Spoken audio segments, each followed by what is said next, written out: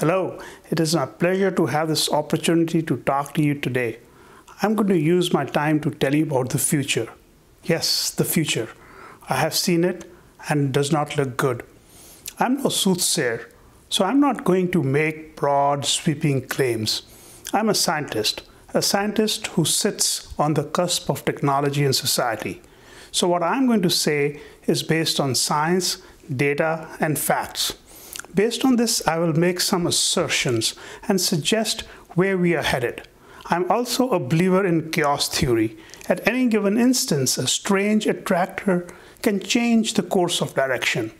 Who knew what a coronavirus originating in Wuhan in China would have a long-lasting impact on how we interact, what we do, where we do things?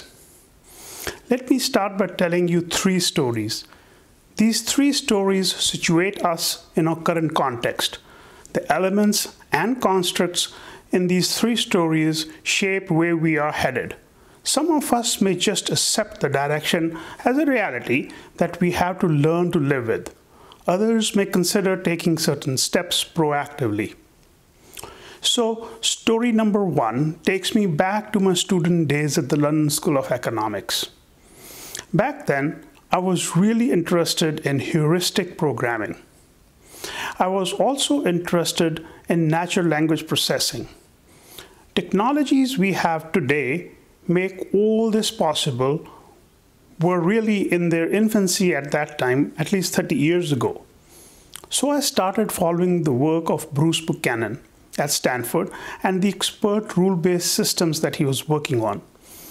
Back then, Buchanan was doing experiments with a system called Mycin. Remember though that this was in 1984. Mycin was a medical diagnosis system. Well, the experiments did not go too far. Fast forward to today. The American Medical Library Association tells us that 7,000 medical articles are published in primary care alone each year. Think of the latest and the greatest research that is published in these journals. Now think of you as an individual visiting your primary care physician. What are the chances that your primary care physician is aware of the latest developments?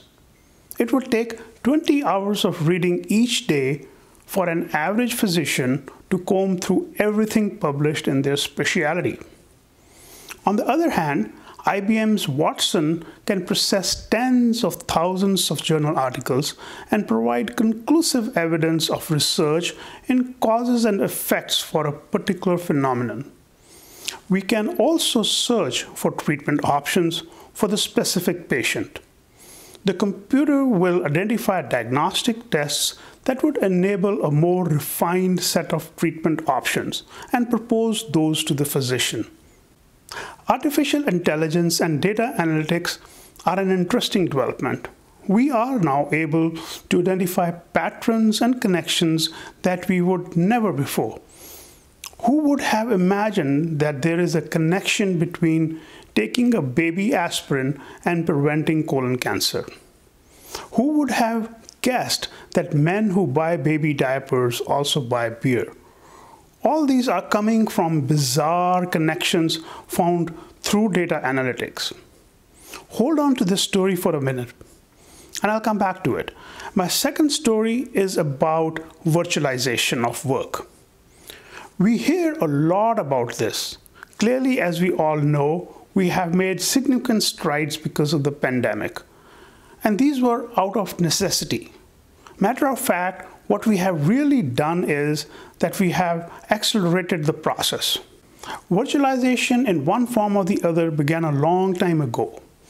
In 1858, when two steamboat-powered battleships met in the middle of Atlantic Ocean, they connected 2 ends of a 4,000-kilometer long and 1.5 centimeter wide cable. This was the first time when Europe and North America were connected. Today, there are around 380 underwater cables in operation around the world. These span a length of over 1.2 million kilometers. In spite of the connectivity, work, however, was still geographically confined. Perhaps One of the earlier companies to introduce a 24-hour virtual office was John Brown Engineering. John Brown does not exist in its original form anymore because of several mergers and acquisitions. But the company demonstrated that tremendous gains could be had by moving work around the world. Story number 3 is fascinating. In the world of medical advice, there are 4 kinds of possible interactions. Low-tech but rich in content, where we use printed materials such as HealthWise handbooks, Merck manuals, and other similar products. Then there are low-tech interactive solutions. This is where you have telephone advice nurses. There are also high-tech content-rich interactions such as WebMDs of the world today. Interestingly, there are not many offerings in the interactive high-tech space. Well, until a small little startup came around, WorldDoc.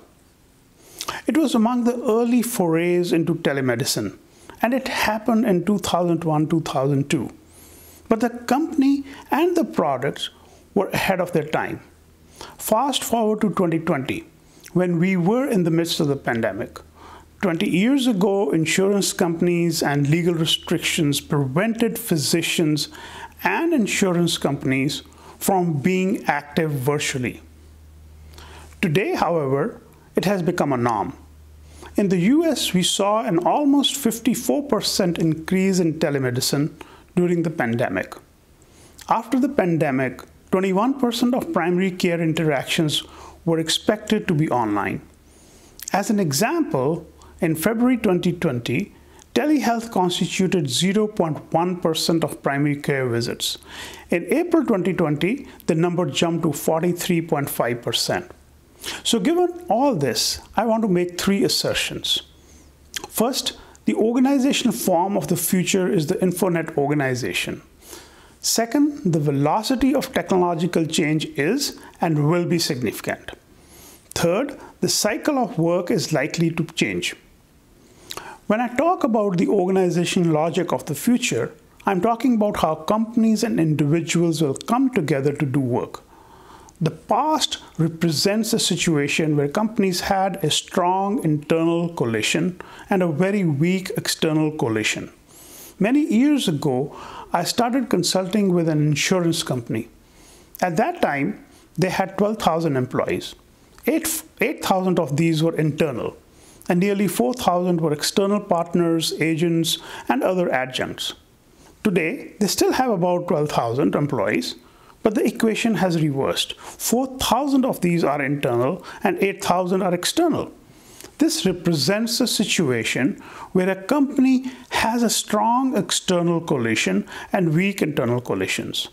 It represents a situation where people come together in amorphous masses to get work done. Implications of this move are significant and are changing how work and workers will evolve. For me, the new web of an enterprise with strong external coalitions will have 3 groups of individuals. There will be the strategic brokers who will bring together interesting problems and solutions for the benefit of the organization. Then there will be problem solvers who will actually solve the problems that have been identified by the problem identifiers. If you analytically look around yourself and what is happening in different companies and businesses, you will see this division and emergence of these roles. Let me share with you some facts. Today, there are as many digital bits as there are stars in the universe. In 2010, we had 0 exabytes of data. Today, we have 40,000 exabytes, and 1 exabyte equals 1 billion gigabytes. As a comparison, 1 exabyte can hold 50 to 300 times the content of the US Library of Congress. In 2021, the number of connected devices is twice that of human population. There are 500 million machine-to-machine connections. The probability of automation depends on the job, of course. Median hourly wage is a good indicator. Our research has shown us that if the hourly wage is less than $20, there is an 83% chance that your job will get automated. If it is between $20 to $40, there is a 31% chance that your job will get automated. If it is more than $40, there is a 4% chance that your job will get automated. No doubt that while automation replaces jobs in some industries, it will lead to growth in others. For example, between 2016 and 2026, in-home health and personal care jobs are expected to increase by 34%. These are home health and personal care aides. I would like you to hold on to this thought for a minute as well, and I'll come back to it. My second assertion pertains to the velocity of change. Amazing things are happening there. The real drivers are computing power, real big data, communication speed. These have been enabled by devices that talk, especially Siri and Amazon Alexa. The convergence has resulted in robots becoming as common as cars and cell phones. In 2021, the US robotic market is valued at about $70 billion. May it be with their applications in cleaning, teaching, childcare, in medical field, construction, farming, may it be in welding, assembly lines, or painting, may it be the unmanned aerial vehicles and exoskeletons in the military, they are all there. My third assertion is about the cycle of work and its evolution. When I was growing up, I just knew of three phases: study, work, and then retire. Typically, one would study till they were 25 years old or thereabouts. One would then work in the same career for 30 or 40 years and then retire. The reality is fast changing. Today, people have multiple careers.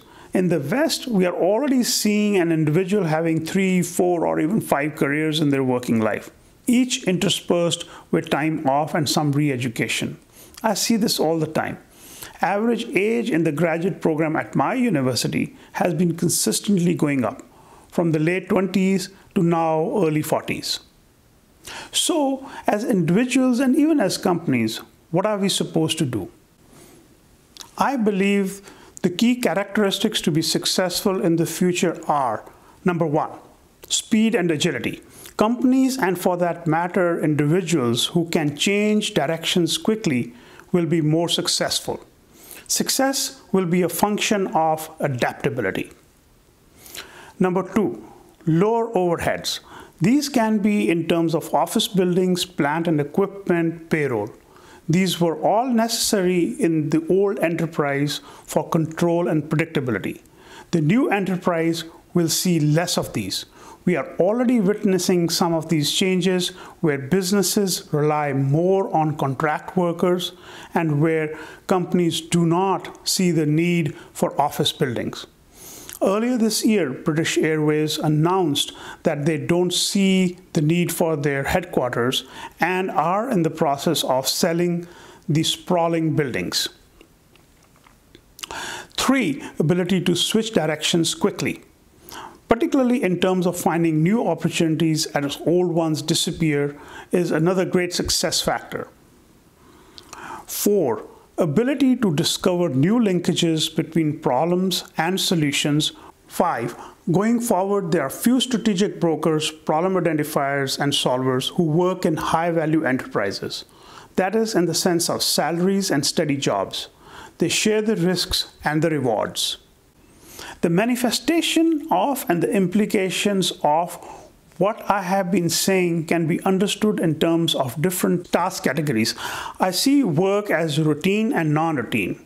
It could be manual or cognitive. For routine manual tasks, technology can pretty much replace most jobs. For routine cognitive jobs, some of the jobs can be computerized. For non-routine manual jobs, technology is increasingly being used to automate the tasks. Non-routine cognitive jobs are relatively difficult to automate, but artificial intelligence shows some promise. So where does this take us? For me, the three jobs of the future are routine production services. These are the repetitive tasks performed by the old foot soldiers in high-volume enterprises. These include traditional blue-collar and routine supervisory jobs. This also includes many information processing jobs. Then there are in-person services. These are simple and repetitive tasks done on a person-to-person basis, perhaps with some vocational training. Waiters, waitresses, nursing home aides, janitors, taxi drivers, secretaries all fall in this category. Then there are symbolic analytics services. These include problem identifiers, problem solvers, and strategic brokers. Research scientists, design engineers, software engineers, civil engineers, investment bankers, and a few creative accountants and lawyers fall in this category. Now, the consequences of these jobs of the future are significant. We will see the emergence of what my mentor, Professor Ian Angel, terms the new barbarian manifesto. Some jobs and some professions are simply going to disappear. When this happens, it is but natural for societies to look inwards and protect what they have, which results in increased disparities and the resultant security problems. The future is bleak. I have seen it, and we better be well prepared. Thank you.